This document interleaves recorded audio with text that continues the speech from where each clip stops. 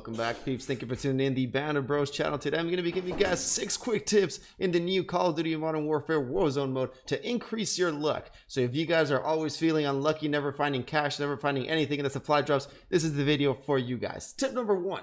Adding the hardline perk in your loadout actually gives you a 25% off price on kill streaks, field upgrades, and anything at the buying station. So if you do have a group of 3, maybe designate one player to carry the hardline perk, so he is the one that gets a discount when buying a bunch of stuff. So if you ever want to buy anything, go ahead and give all your money to this specific person. Tip number 2, a perk that can get you a little bit luckier. So if you guys feel like you never get anything good in the supply boxes, that they hate you, they're miserable for you, go ahead and add kill chain to your loadout. Kill chain increases the chances of finding kill streaks such as UAVs, cluster strikes, and any of those kind of things in these supply boxes. All right, so if you do want to get a little bit luckier, maybe try this one.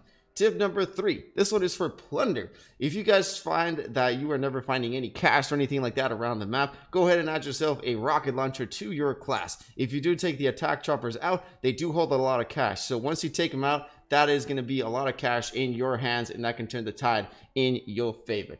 Tip number 4, before you go into a match of plunder, consider adding point man to your loadout. That will increase your earnings. This perk actually gives all the members of your team more money when the contracts are completed. Again, point man is the name of the perk.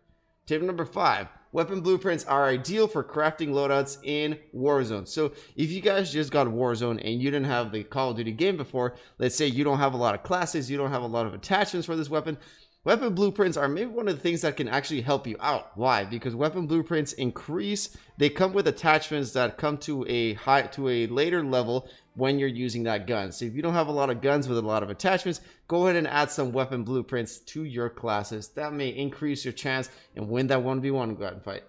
Tip number 6 and last one. If you're talking about the gulag, one of the ways to increase your chances is there's actually 3 variations of the gulag. So 3 different maps in the gulag.